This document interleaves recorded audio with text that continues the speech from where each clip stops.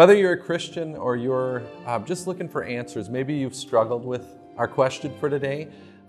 The thing that sets Christianity apart from every other religion is the answer to this question: why do I do good things? Every other religion in some way answers that question along these lines: I do good things in order to appease God. Christianity is the only religion that answers the question this way: I do good things because God is already appeased. But I'm a good person. Shouldn't that be enough to get me into heaven? Well, there's a misconception, even among some Christians, about the purpose for which God gives us His commands. We call that the law, the things God expects from us. Jesus says things like, love God above all else. He says, love your neighbor as yourself. Those are beautiful commands. The only problem is we can't live up to them. And so we misunderstand the purpose of the law if we think that it was given in order for us to get right with God. No, actually, the Bible tells us it was given for the opposite reason, to show that we can't get right with God. Listen to what Paul says in Romans 3. It says, therefore, no one will be declared righteous in his sight by observing the law. Rather, through the law, we become conscious of sin.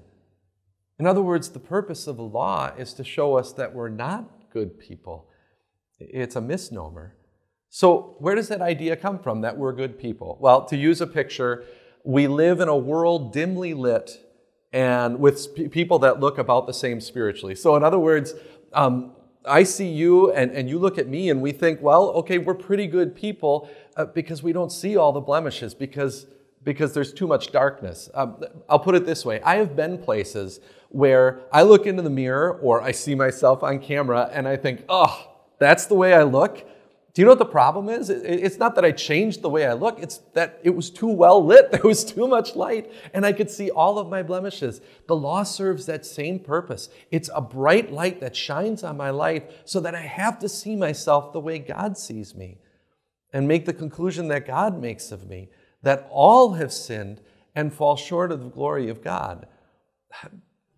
Well, then how do we get to heaven?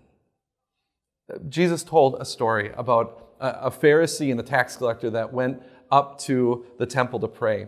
And the Pharisee he stood in front and he said, God, I thank you I'm not like other people, other sinners like the evildoers and the robbers and the adulterers, or even like this tax collector.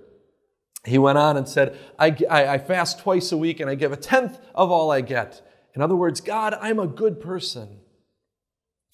And then it was the tax collector's turn. He stood at a distance, his hand on his chest, his fist clenched, his head down, and he just simply said, Lord, have mercy on me, a sinner.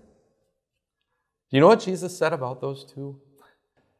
He said it was the tax collector that went home justified, forgiven. And why? Because the tax collector realized, I'm not a good person. He realized that he needed a Savior. The tax collector was tired of the treadmill of trying to get in good with God by the works that he did. Are you tired of that treadmill too? Jesus says, come to me, all you who are weary and burdened, and I will give you rest. Well, how does he give us rest? By taking the burden on himself. Watch Jesus love his neighbor perfectly as he fills the needs of 5,000 who are in the need of food.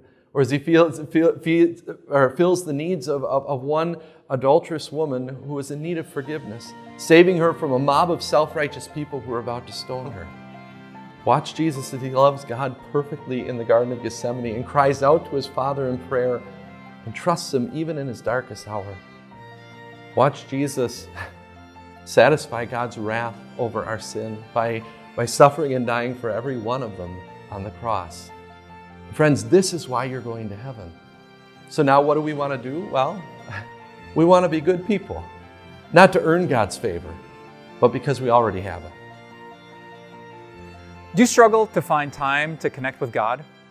Well, click here to subscribe to our daily email. We'll make sure that you hear about God's promises, His love, and His amazing Word.